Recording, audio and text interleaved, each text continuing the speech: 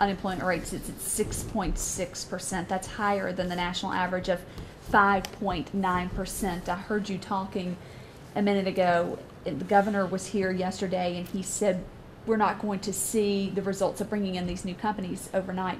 You said the state has bought business. He's been buying jobs. We're $250 million in debt, and he's broke. He can't buy any more jobs. We're becoming the Mexico of America. We need to improve our education system and improve our health care here, open our state up for business.